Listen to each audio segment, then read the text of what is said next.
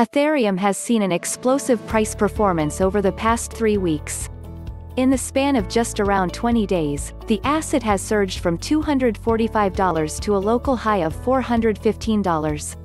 As of the time of this article's writing, the leading cryptocurrency trades hands for $394, just shy of the pivotal $400 resistance. Although ETH has already seen this steep rally, a fractal analysis by a trader who predicted much of the recent rally suggests there's room to run. In addition to the fractal, fund managers in the space see multiple fundamental reasons why Ethereum is primed to move higher.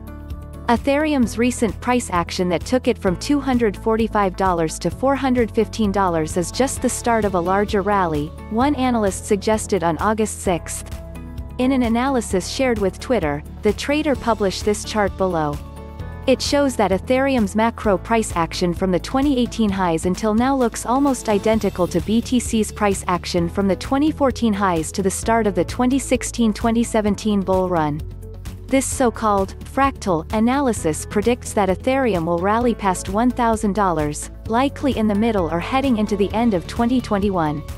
The trader that made this analyst is one who predicted days after the March crash that Bitcoin was likely to bounce back to pre-crash levels.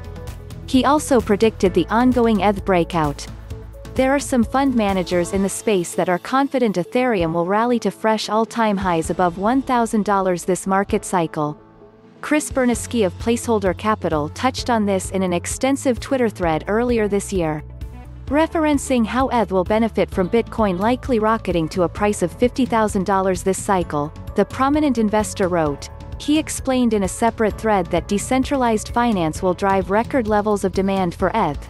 #DeFi will flex Ethereum's ability to perform all financial services. Higher demand, assuming consistent or decreasing supply, increases the price of any asset.